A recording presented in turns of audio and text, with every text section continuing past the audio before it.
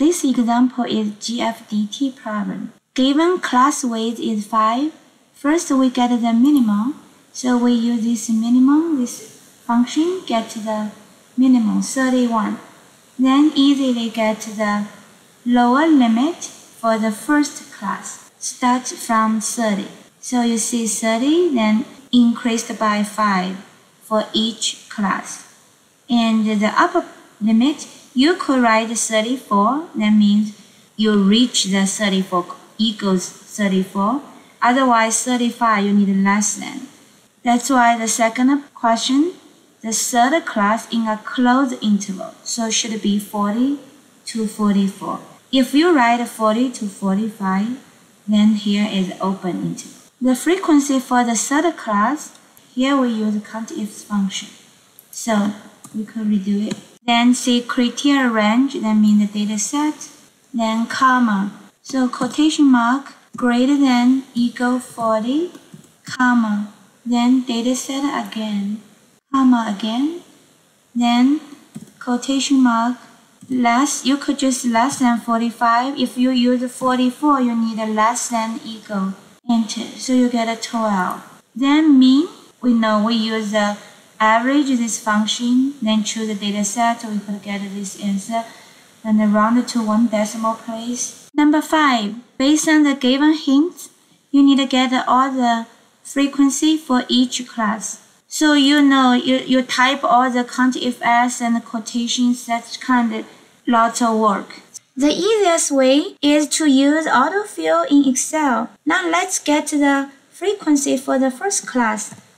Equals COUNTIFs, then choose the data set. We lock the data. So press F4, then you see the dollar sign, then comma, quotation mark, greater than or equals 30. Close the quotation mark, comma. Then we choose the data set again, and F4, lock the data, then comma. Then quotation mark is less than 35. Close the quotation mark. So you see, you can use the 34, then less than, and you add an equal sign, right? 34 is closed interval, 35 is open, so no equal sign. And you lock the data, then enter, you get a 4, then you drag it down. You might ask why you don't give the training to Excel. Say I could say greater equal, I choose a 30, I just click this cell, then the 34. Here in Excel, if the number is inside the quotation mark, then you can't give a training. You have to manually type the number. That's why I just partial autofill. So I gotta drag it down and I get everybody with the number 4. Then I click the number 4 because this criteria, the lower bound is 35, no longer 30. Then I change it to 39, then enter. So you get for this class. So the same thing here. Here should be 40, right? 40. Then here become 45. Then enter. Still lots of work, but you're much better than you each one you retype the COUNTIFs, then you know quotation marks. So now we get to the 19. That means this class from 50 to 54, this interval, we have 19 numbers in this interval. Then, based on the definition of the mode for the GFDT, this is 50 plus 54, lower limit plus upper limit, lower limit plus upper limit divided by 2. So we get a 52. If you want to get a populations, then deviation, then just dot P. Here is dot S. So we choose the data set. So we get the samples and deviation. 5 numbers summary. This is minimum, we got a minimum. This is maximum, we got a maximum. Then Q1, here I just use quartile.inc, inclusive. And I have a video, see you can use the exe, you will get a slightly different answer. And this is Q2, you just choose 2. And Q3, this is 3. So I could just redo this Q3, file, inc, then array is this data set, comma, then I choose 3 because the third quartile, and enter. And this 88 is maximum. Then we could easily get IQR is based on the formula Q3 minus Q1. So it's 58 minus 14. And what usual score? It has the largest positive z-score less than z goes to. So here, positive means greater than 0. Let's get a z equals 0 is just mean, right?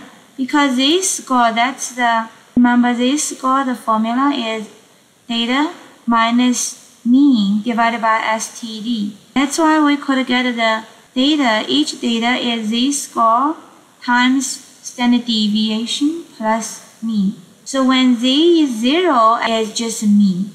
We just use this 5775 and z equal 2. So z-score 2 times standard deviation here. We have the standard deviation plus mean. So now we know you need to find a data in this data set is greater than 51. Otherwise, your z-score would be negative, right? You need above the mean. So you need above the mean to we just do rounding, right? 51, and you could here just 50. You know you have some number definitely greater than 50. So your 51, 50, it doesn't really matter because we want to find the largest. Then less than 71, very close to z-score 2. So less than 2, but not over 2, not greater than 2. So we need to find the data in this interval, but find like several numbers than the biggest one. So we know it's kind of close to 71. We have match, lookup, all these kind of functions. But because we use a simple data set, we don't even build a table yet. We don't have like the headers, like what this column means, what this column means. So we just use a simple way, just kind of like a little bit manually. So I just copy the data set here. We just sort each column. And when you're doing the sorting, you can just click each column. Then go here, sort and filter. You could choose like smallest to largest. Then it would have this warning box. You choose continue with the current selection. The lineup in the increasing order or decreasing order. So I use the increasing order. So you see from the smallest to the largest, we only focus on the last row. Less than 71, then the z-score could be less than 2. So look, 64 is the answer, right? Less than 71, but the biggest. This also less than 71. But the 64 is much closer to 71. So we get the answer. The last question, we have the formula. So you just get here the interval, the lower bound, use Q3 plus 1.5 times IQR. So 79, look, is Q3 is 58 plus 1.5 times this 14. So you get the 79 based on this first formula. And the upper bound 100, you could just, based on the formula, Q3 is 58 plus 3 times IQR 14. So you get a 100. So the answer is lower bound is 79, upper bound is 100. I hope this video helps.